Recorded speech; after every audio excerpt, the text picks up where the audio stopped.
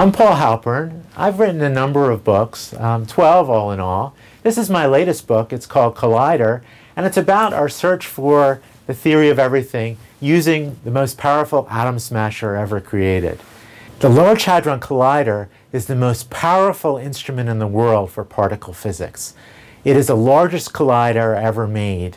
It is a 17-mile ring for its main ring around which protons will zoom at 99.999999% of the speed of light before they are being allowed to collide at 4 different intersection points.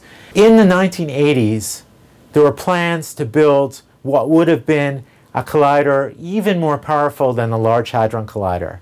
This was called the Superconducting Supercollider, or SSC.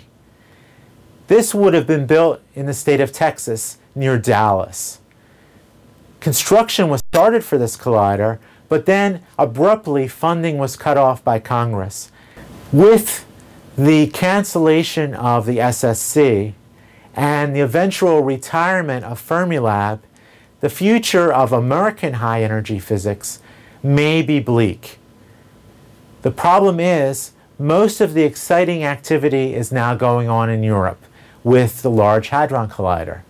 Now, American physicists are heavily involved in planning experiments for the LHC, so Americans are going over to Europe.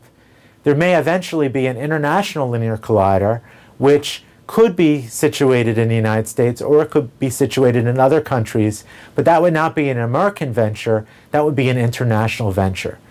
So the future of American high-energy physics depends on whether or not funding could eventually be found for a new device in the United States.